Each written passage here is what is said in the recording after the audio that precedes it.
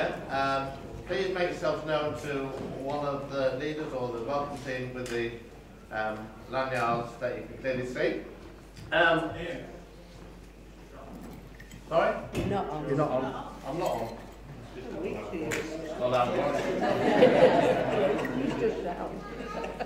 I'm on now, aren't I? Yes. I've got a green light. Doesn't mean anything particularly. Anyway, just a few quick notices. There's no nuts tonight. Friday, it's fun, family. Friday! Thank you. Starting at 6 o'clock till 7:30. All families are welcome, and if you haven't got a family, come and help anyway. It's a meal, a hot meal, and then we come through here at 6:45 for 45 minutes of fun, stories, games, and chaos, really, but with Chico.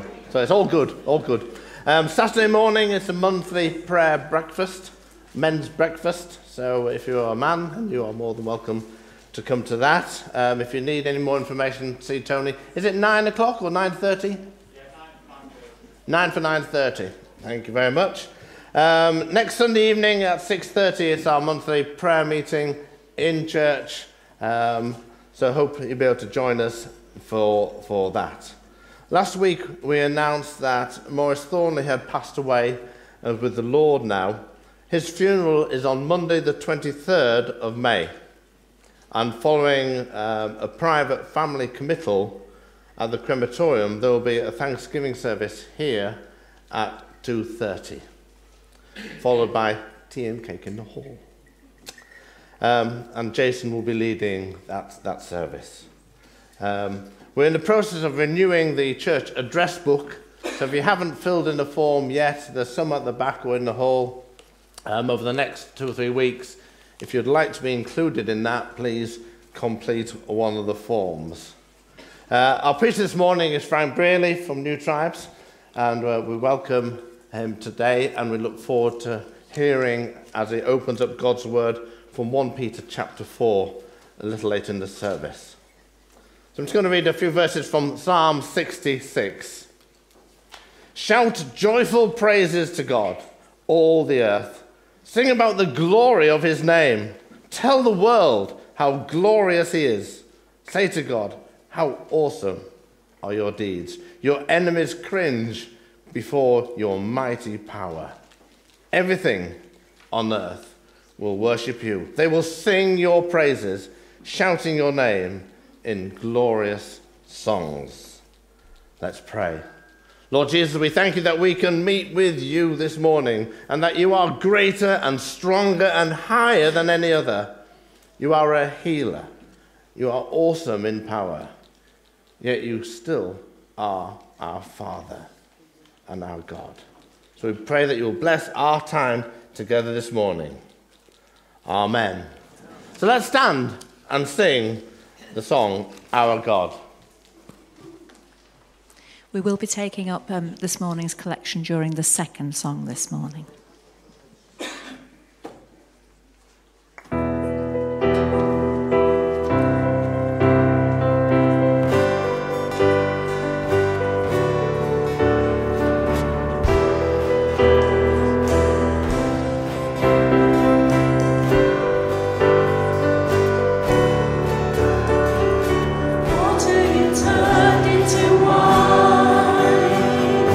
Open the eyes of the blind.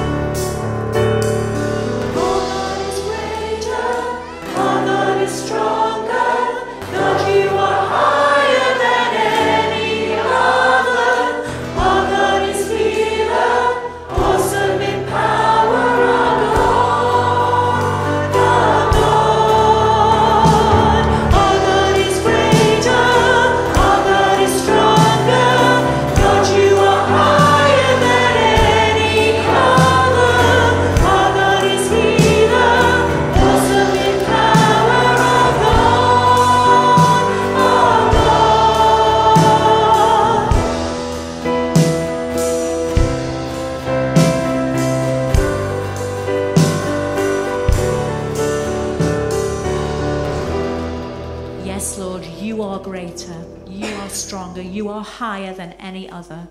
You are the one and only true God. You came to bear our sorrow, sins and shame when you carried them to the cross and laid them to rest there.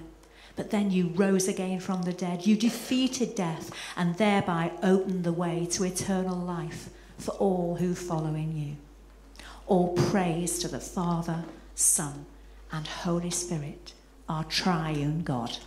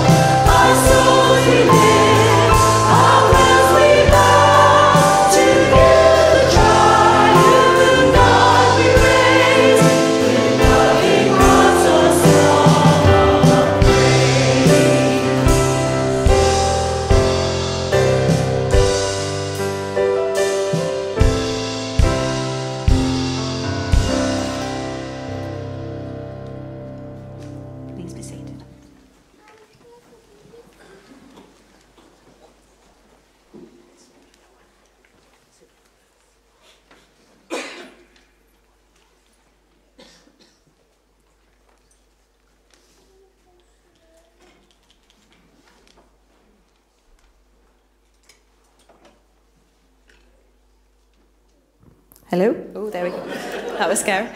Right, okay, so this morning we have a special treat. In junior church, one of the things that, of course, we aim to do is to teach the children the Bible, okay? So we teach them stories from the Bible, sometimes we memorize scripture, but also what we feel like it's important to do is to try and give them the tools to help them learn to read the Bible for themselves. And one of the things that we want to do is demystify the Bible a little bit. 66 books, it's massive, there's loads of words that they don't understand, so picking that up at first can be quite daunting.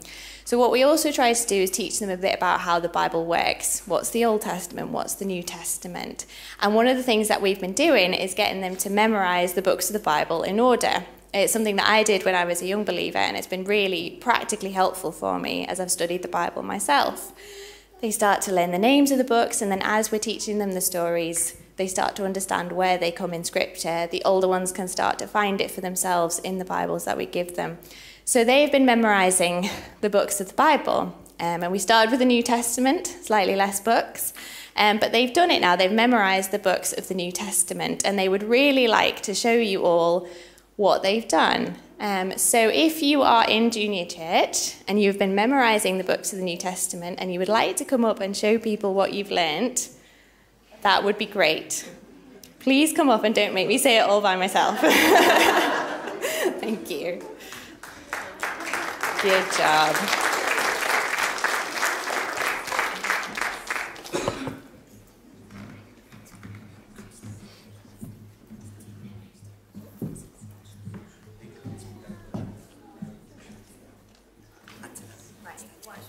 Right, we'll try and say it all at the same time, okay? We ready? Matthew, Mark, Luke, John, Acts, Romans, 1 Corinthians, 2 Corinthians, Galatians, Ephesians, Philippians, Colossians, 1 Thessalonians, 2 Thessalonians, 1 Timothy, 2 Timothy, Titus, Philemon, Hebrews, James, 1 Peter, 2 Peter, 1 John, 2 John, 3 John, 2 Revelation.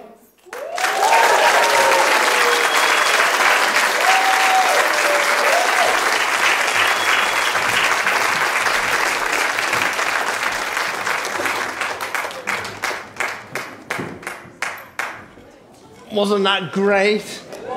Really, really great, and an encouragement to all of us to learn our books of the Bible.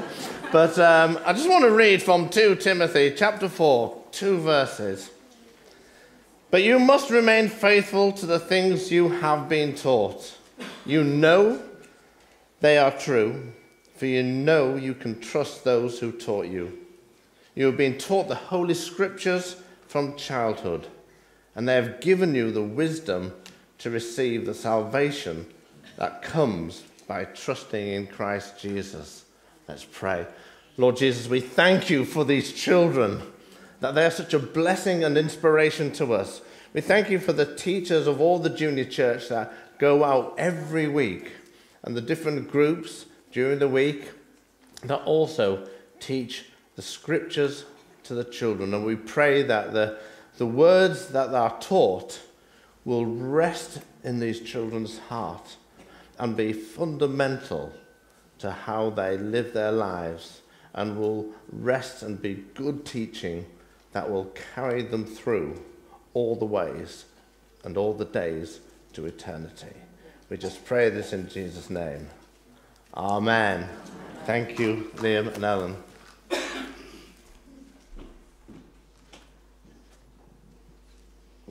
My chains are gone, I've been set free, because my God, my Saviour, has ransomed me. Shall we stand together?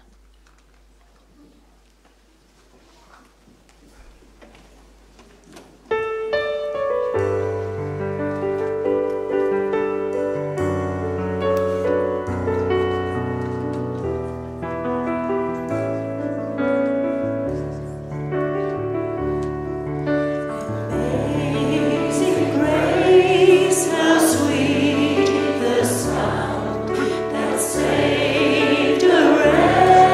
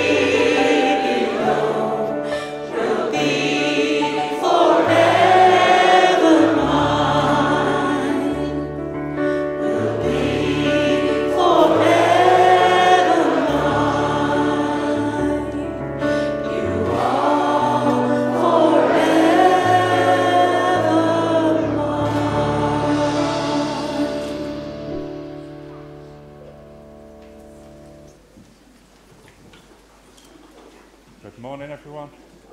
It's a great privilege to... Not on. I should be... I'm on this side. It's on number 2. Yeah? Can you hear me now? Yeah? Number 2. Jacob. Just wait. Can you hear? Yeah? No, it should be working. I can use a hand mic if needs be there. Hand mic then, please. Hand mic, yeah. Technology. Who would work in technology? If anyone, there is an opening for the sound crew, if anyone wants to. As we gather in prayer, I have the great privilege to pray to our Heavenly Father. After the prayers, and the children can go out into their groups. But I think it's good to have them in as we pray as a family together, as we pray to our Heavenly Father.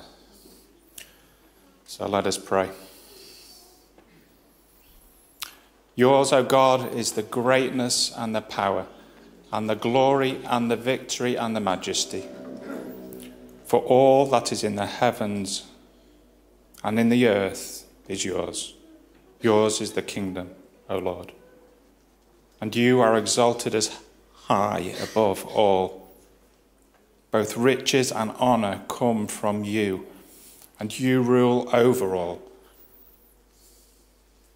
In your hand are power and might, and in your hand it is to make great and to give strength to all. And now we thank you, our God, and praise your glorious name. Your love is everlasting. Your grace and mercy is new every morning. You and you alone are holy. And so we confess our sin to you. Father, forgive us for not relying on your grace alone, but looking to the things of this world to give us happiness, contentment, and meaning. We confess our dependency on our own righteousness. We often seek to justify ourselves before you by our own obedience, even though the work of our hands cannot be accepted into your holy presence. We denounce others for the inability to do good while ignoring the pride that prevails in our lives. Father, forgive us. Jesus, thank you for being our great high priest. Thank you that as our representative, you never offered your Father dead works. All your obedience came from a heart fixed on pleasing your Heavenly Father. Your hands and your hearts were pure and clean as you offered the perfect and unblemished life of obedience in your place. Holy Spirit, give us the confidence to draw near to your throne of grace, not a confidence in ourselves and our own goodness, but a confidence found upon the Lord Jesus and his merit alone. Teach us to enthrone Christ in our hearts and to be humbled. Equip us to serve others out of the same mercy and grace that we ourselves had received. Give us the joy and gladness that comes from knowing that Jesus has offered the once and for all sacrifice in our place, and that he is returning again to be reunited with his people forever. We pray for unity as a fellowship. May you be glorified as we mirror the unity that is displayed in the Father, Son, and Holy Spirit, 3 persons united in love. We pray for our town of Grimsby. Help us to be salt and light, empty us of the world, and fill us with your grace. We think of Fun Family Friday this coming week. Help us to serve the people from the surrounding area and point them to you, our only hope in life and death. As a church family, help us to minister your grace. Help us to be teachable. Help us to be ministered to by others. Teach us your truths. Confront us with our sin.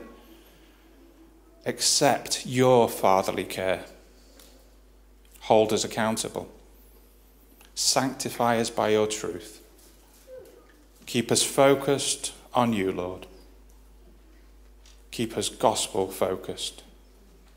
Give us a love for gospel fellowship. Help us to make sense of our faith and to be active in it.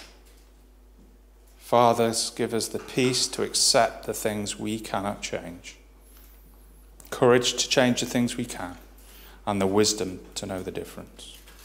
Living one moment at a time, enjoying one day at a time, accepting hardship as a pathway of peace, taking as you did this sinful world not as it is, not as we would have it, trusting that you will make all things right if we surrender to your will, so that we may be reasonably happy in this life and supremely happy with you forever and ever in the next. Father, be with the children as they go to their groups. Open blind eyes to see the glory of who you are and what you have done for us. We ask all these things in your holy and glorious name. Amen.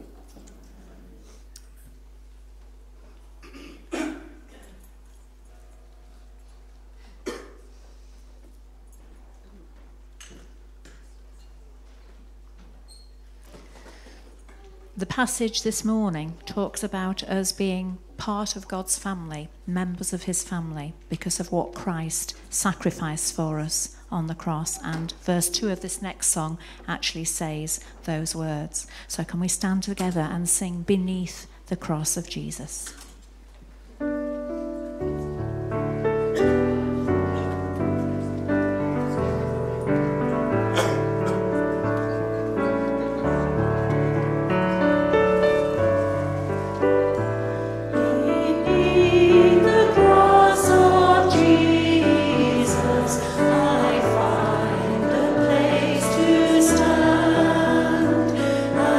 Wonder at such mercy.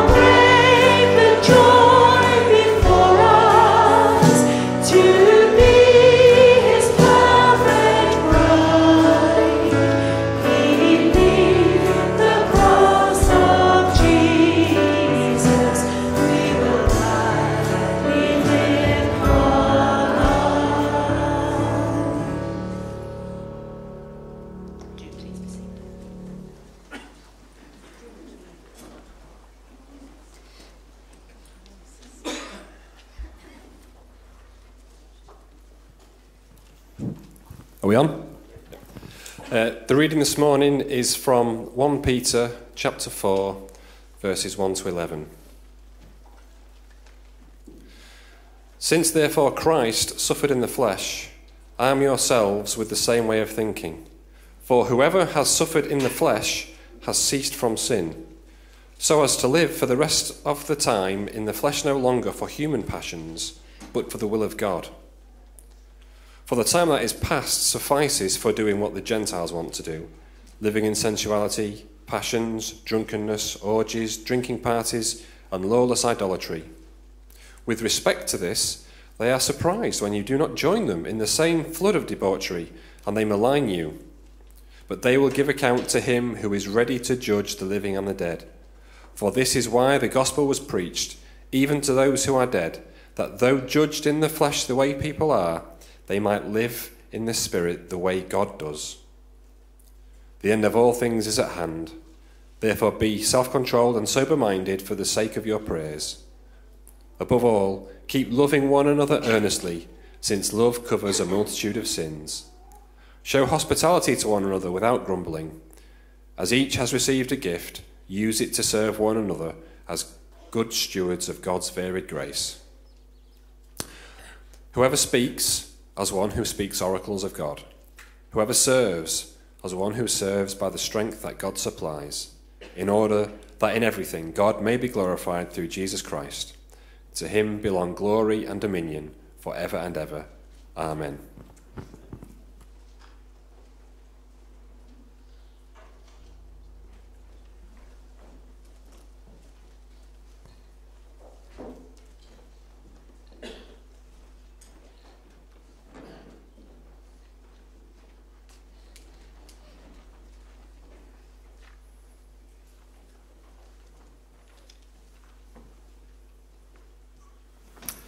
Well, good morning. Lovely to be with you and to be able to share God's word. Let's pray.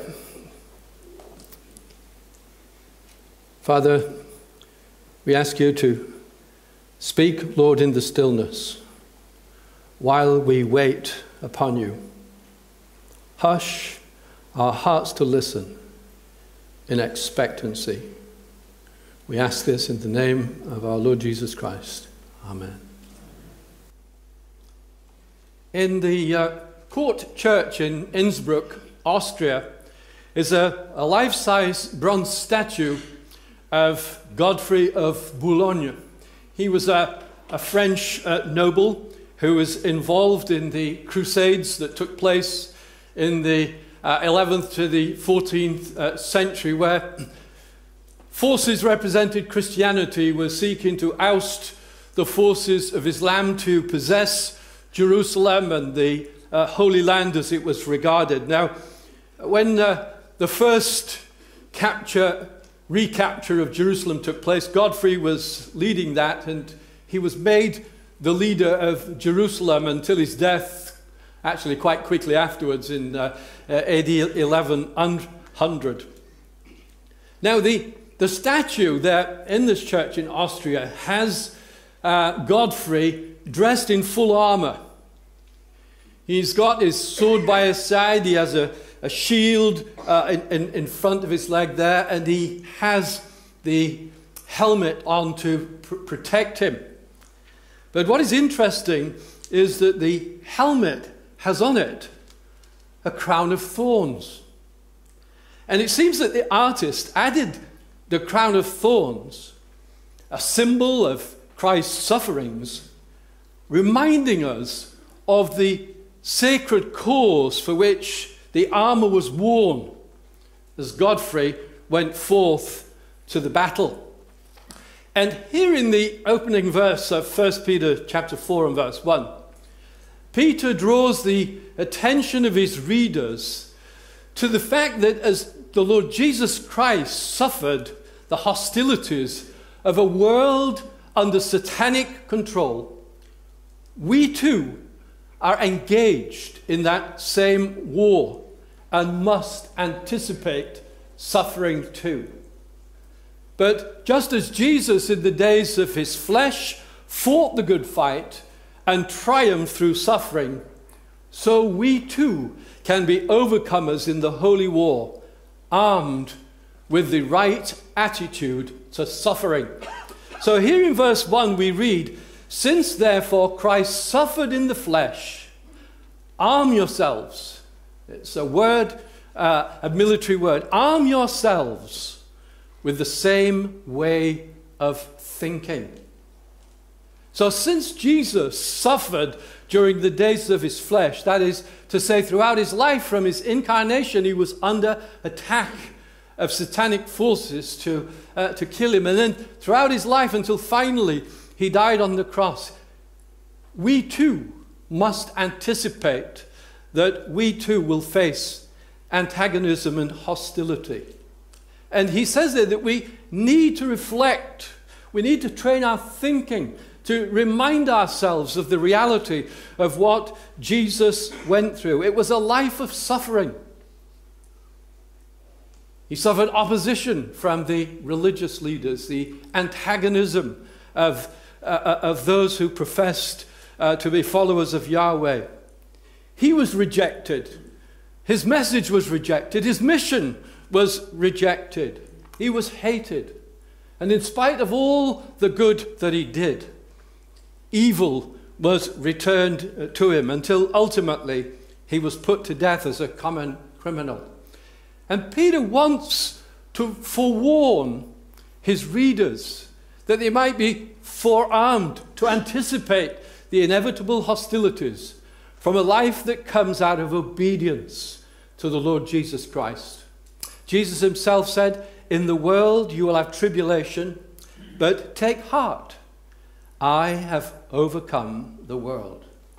You see, our mindset is critical to overcoming the world's pressures, which is constantly squeezing, seeking to conform us to its dictates. It wants us to be swallowed up in its ideologies until we become so absorbed by society's cultures and values and goals that we lose our essential identity as Christians. If you've ever read that little booklet by C.T. Studd called The Chocolate Soldier, he speaks of Christians being like sweeties, bonbons, wrapped in their fine little dressings, who melt, of any heat of battle. You see, going with the flow is always the pathway of least resistance. But our lives will be of no temporal value to God. There'll be a loss of eternal reward, and we will not experience the fellowship of his sufferings that comes from a life of obedience to him. Jim Packer, in his book, Knowing God, he writes of a Christian academic who basically forfeited his prospects of academic advancement because he clashed with the denominational leaders over the gospel of grace. And as he spoke to Packer, he said, "But it doesn't matter that they've squashed my prospects." He said, "Because I have known God and they haven't." And there's something about that, that as we identify with Christ, as we go through hostilities, antagonism towards us, one experiences that special presence and comfort that comes from the Lord Jesus. He says here, "Since therefore Christ suffered in the flesh, arm yourselves with the same way of thinking." You see, outlook determines outcome. And for believers to be overcomers in the spiritual war we are engaged in, we too must be armed with the right attitude. I love that hymn that Tomlin wrote, "O Church of Christ, arise and put your armor on. Hear the call of Christ, our captain." Verse 2 says, "When faced with trials on every side, we know the outcome is secure." But it is being armed with the same way of thinking that first of all leads us to a change of allegiance. He says here, whoever has suffered in the flesh has ceased from sin. To truly identify with Jesus requires the believer to make a choice. And there are only two possible paths to follow in this life. He sets them out here. It's either sin or suffering. And the believer can choose to live like the unsaved world around him. He can live for the same sinful pleasures and objectives and avoid suffering. Or he can take the path of loyalty and allegiance to Jesus, which will inevitably lead to experiencing the reproach of Christ. He says here in verse 4, you'll be maligned. He says here in verse 14, you will be insulted. So when the believer nails his colours to the mast in allegiance to Jesus and deliberately chooses to suffer as an obedient follower of Jesus rather than continue in a life of sin, he ceased from sin. This doesn't mean he never commits acts of sin, but that the power of sin in his life has been broken. It is this allegiance to Jesus that compels us, as he says here in verse 2, to live for the rest of the time in the flesh, no longer for human passions, but for the will of God. So the question is asked, how will we spend the rest of our lives after we have trusted in Jesus as Saviour? He says here, will it be for human passions as it was before? Or is it going to be for the will of God? Are we going to live for our own selfish desires? Or are we going to choose God's will for our lives? When we choose to follow Jesus and God's will for our lives, we discover his will for us is so superior to anything we could conceive.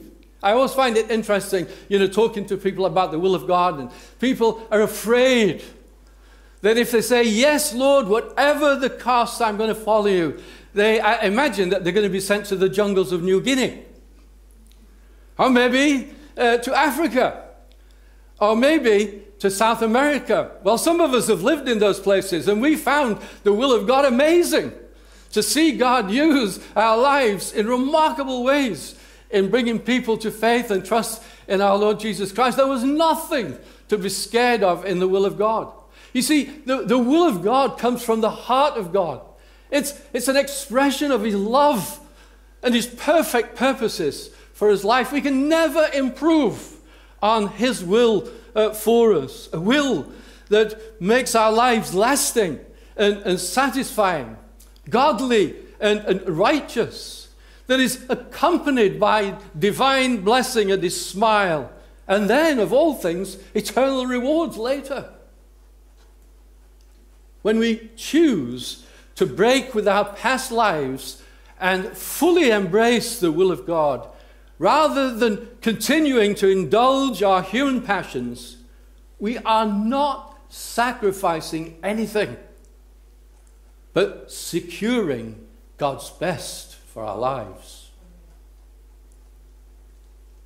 He goes on and speaks of the former life in verse 3.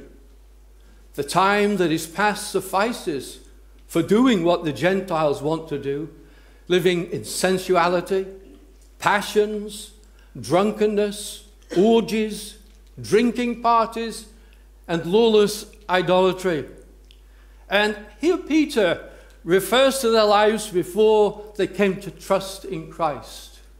It was the way the Gentiles lived and what they sought. It was a hedonistic lifestyle, to engage in selfish pleasures of a sexual nature, substance abuse through alcohol and drugs, idolatry, false worship that involved religious prostitution. These words here and practices describe the lifestyle they engaged in that is past. It was disgusting then. It was degrading then. It was depraved then, and still is.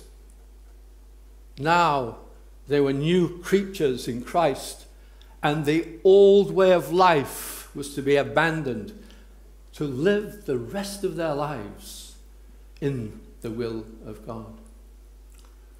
We may not have been involved in some of the gross sins and practices that are spoken to of here. But we've all followed our own desires. We've all done our own thing without reference to God. We've enjoyed the pleasures of this world. And all those things necessitated the Lord Jesus Christ's death on the cross. He paid for those sins there.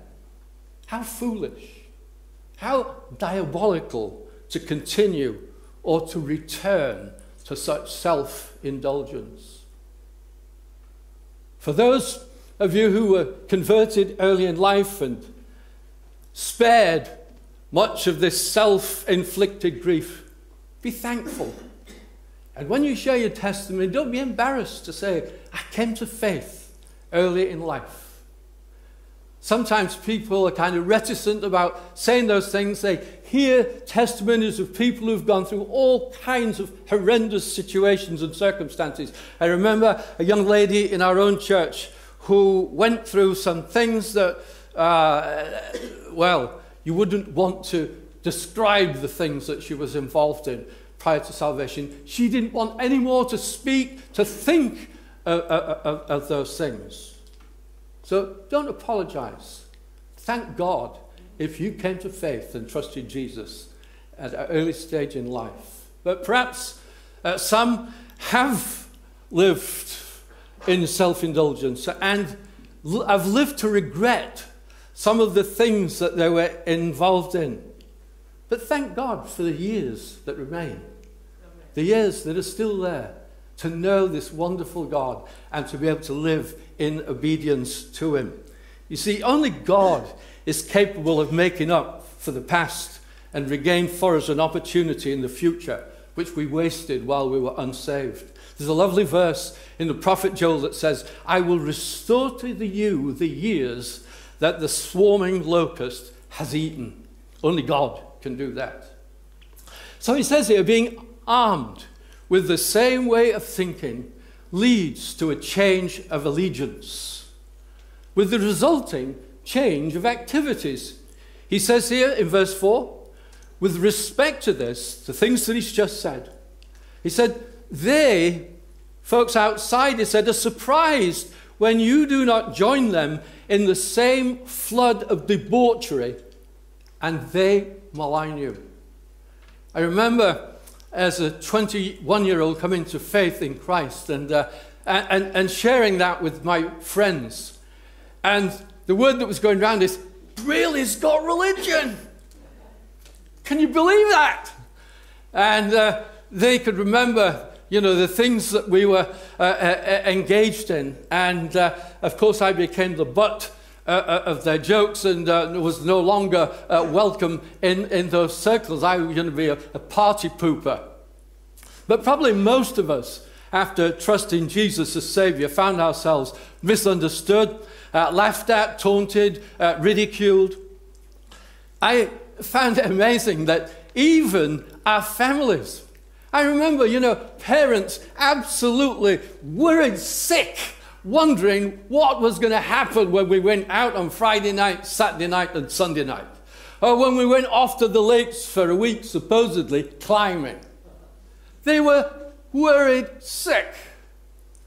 But when we got converted, it wasn't that they were full of joy that, you know, there's a life of sanity now. Don't come preaching to us. Warren Wiersbe in his commentary said, unsaved people do not understand the radical change that their friends experience when they trust Christ and become children of God. They don't think it's strange when people wreck their bodies, destroy their homes and ruin their lives by running from one sin to another. But let a drunkard become sober or an immoral person pure, and the family thinks he's lost his mind. he says here, the reaction of the world described by Peter, it says, they will malign you. King James Version says they will speak evil of you. The NIV says they heap abuse on you. The actual Greek word is very much like our English word, blaspheme. Speaking, with contempt, slandering, defaming, mocking. And this was the kind of opposition and persecution that these believers out there in Asia Minor, spread out in today's Turkey, this was the type of hostility they were experiencing. They were ostracized from society. They were outcasts. They were not included. They were in the in crowd. They were in the out crowd. They suffered the unfriendly acts of neighbors who were totally against them.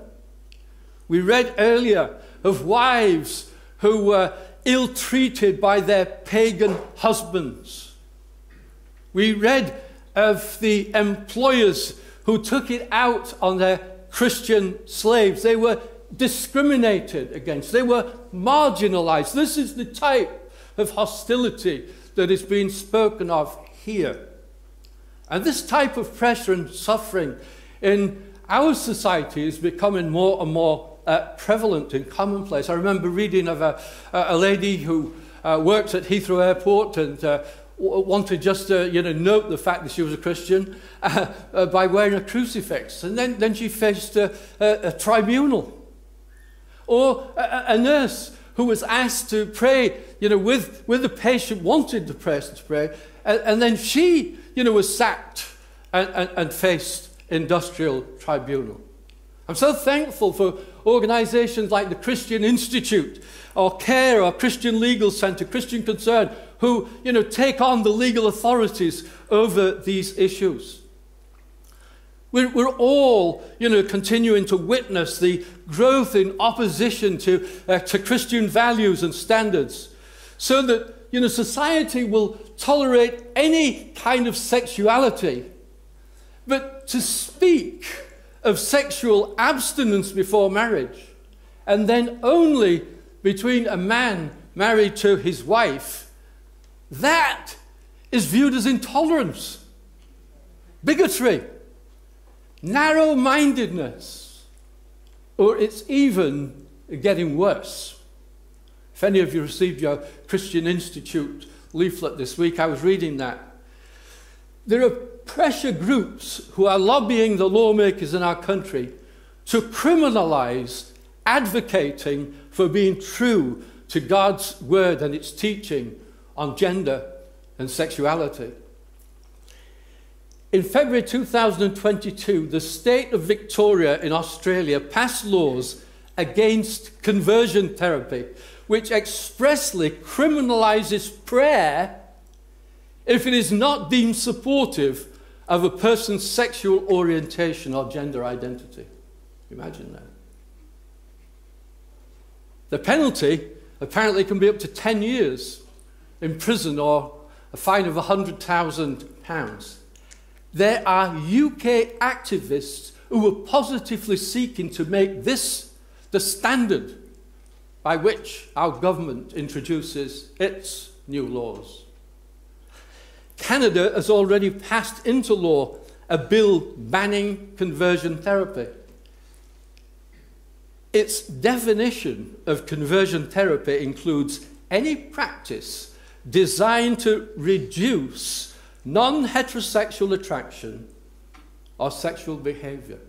That would mean you could not say anything against any other non-sexual activity in a relationship between a man and a woman who were married. Incredible.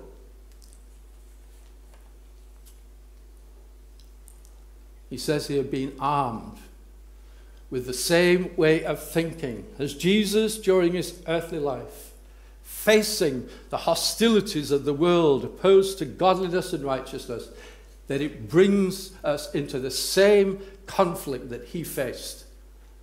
And we're faced with a choice. We can capitulate, we can conform to the world's culture of comfort, complicity with its values and objects, and compromise our commitment to God's word and to the Lord Jesus. Or we can, as the hymn writer expressed it, stand up for Jesus and be soldiers of the cross and enter into the fellowship of his sufferings. This change of allegiance leads us to a change of activities, but also to a change of awareness. So here in verse 5 he said, "But they will give account to him who is ready to judge the living and the dead." A day of reckoning is coming, and nobody will escape it. When we face opposition and hostility as believers, it's our natural response to get very defensive or to retaliate. But we need to be patient and merciful. We need to, again, remember that people have been spiritually blinded by the enemy of our souls. Yes, judgment awaits all those who refuse to accept Jesus as Savior. But we want to do everything, don't we, in our power to warn people of the judgment to come. But to say there is a way whereby you can experience forgiveness and never have to face that judgment. Such an awareness of eternal realities leads us to a change in actions. He says here in verse 6, "For this is why the gospel was preached, even to those who are dead, that though judged in the flesh the way people are, they might live in the spirit the way God does." It is because of our awareness of this truth that all will face judgment and give an account to God that we make every effort to share the gospel and urge men and women to trust the Lord Jesus Christ. You see, sin was judged at the cross. Christ, the sinless Son of God, took the judgment that our sin deserved. Our sin was laid on him. The wrath of God that was our due was actually poured out on him. And he suffered the righteous judgment of God upon our sin. Sin was judged and paid for by Jesus at the cross. Now the gospel message here, he says, has been preached to and believed, even to those who are dead. To those who heard the gospel while they were alive and came to faith in the Lord Jesus Christ. He says here that during their lives, they were judged in the flesh the way people are. They underwent and experienced the hostilities and judgments at the hands of their peers and their own generation of unbelievers. The world mocked them. The world treated them as being out of their minds, fanatical. The Apostle Paul in 1 Corinthians chapter 4 and verse 13 he says, "We have become and are still like the scum of the world, the refuse of all things." One translation puts it this way. He said, "We are like dirt underfoot, like garbage."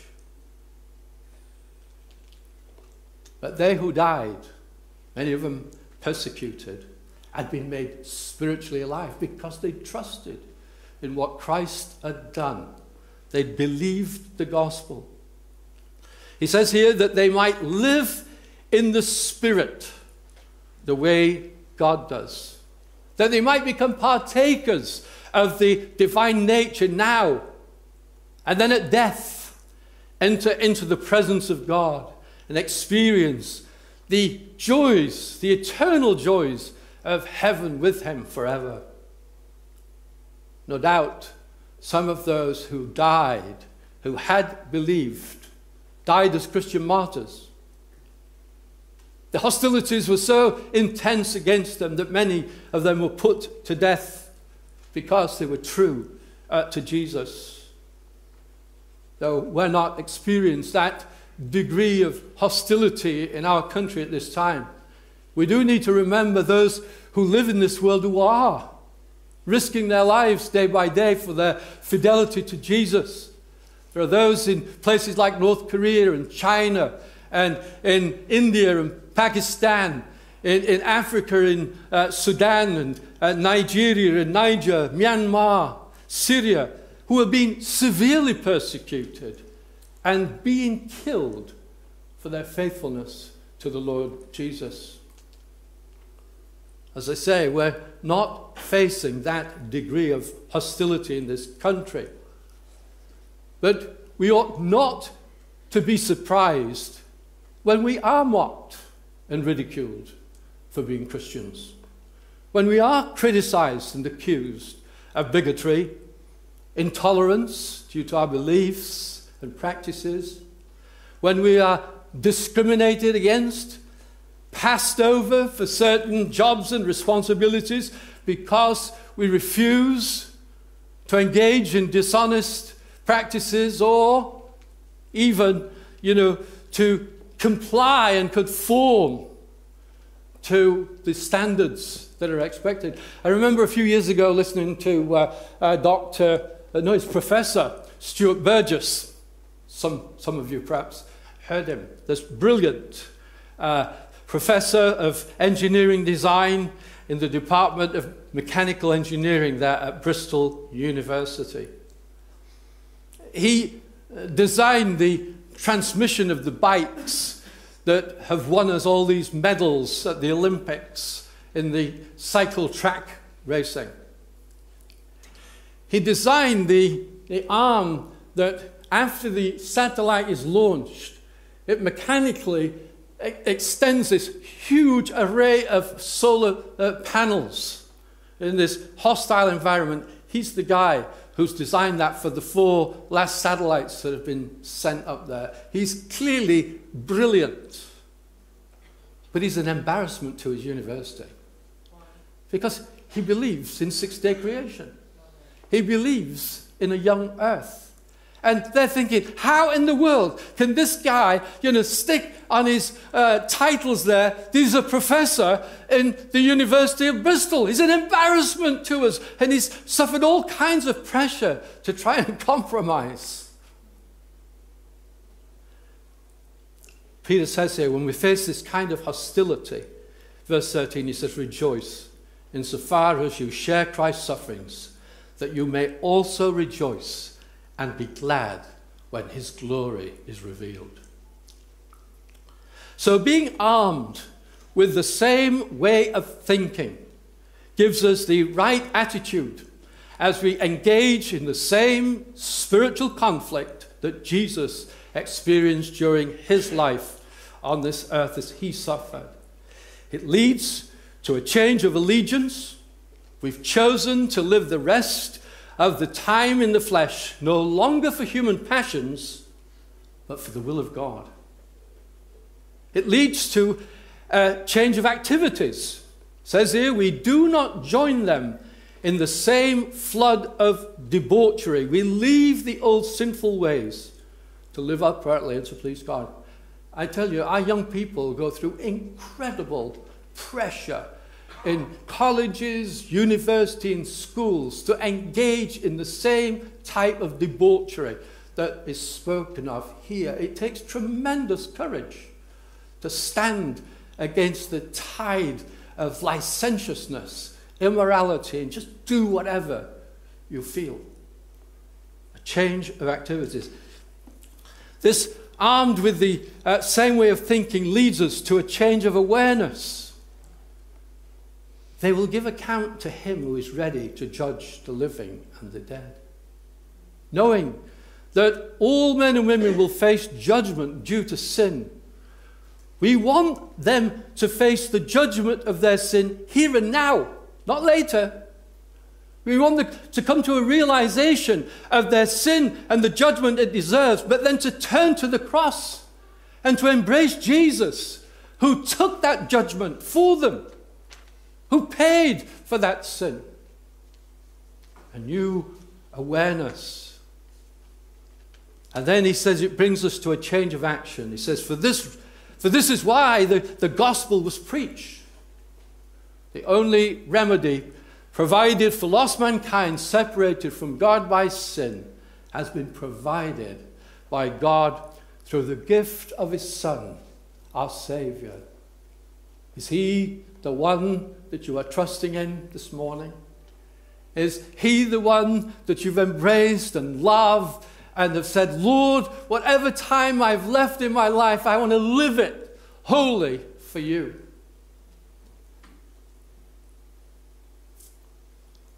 Our life's goal as God's ambassadors is seen for us in 2 Corinthians 5 and verse 20. It said, God making his appeal through us.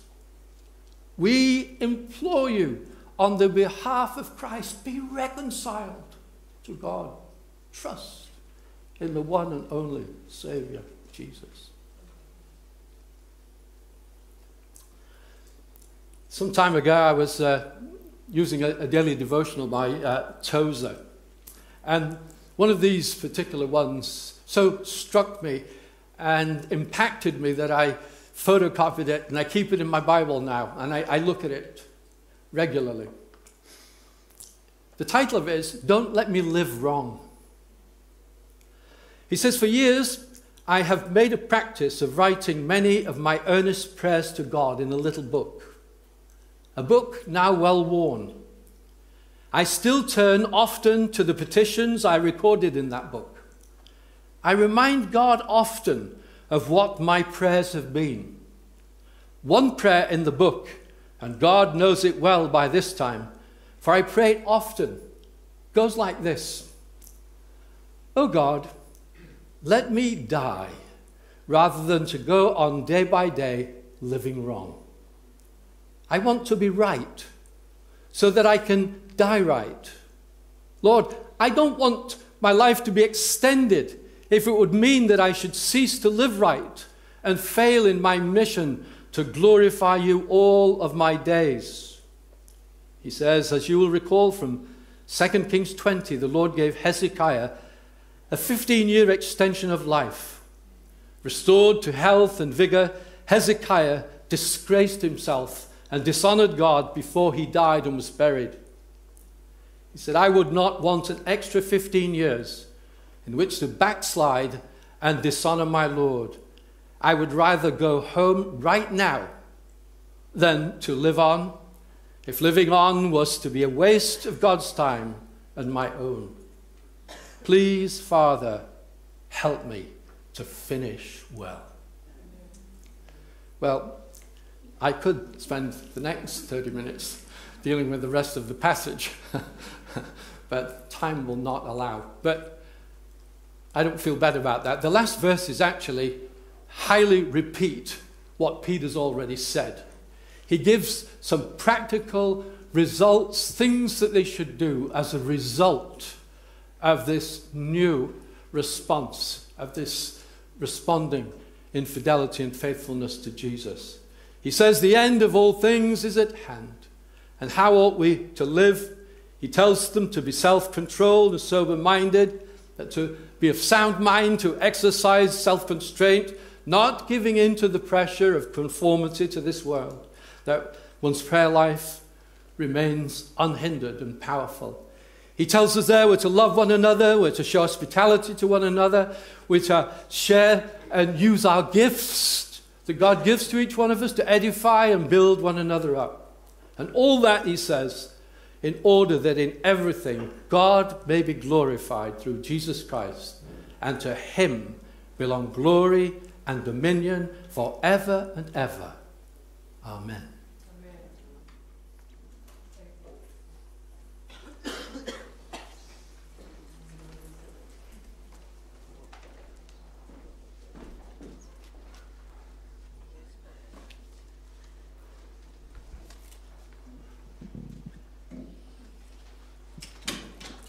So we just ask that God will help us to preach his gospel till our dying breath. Let your kingdom come. Please stand together as we sing our final song.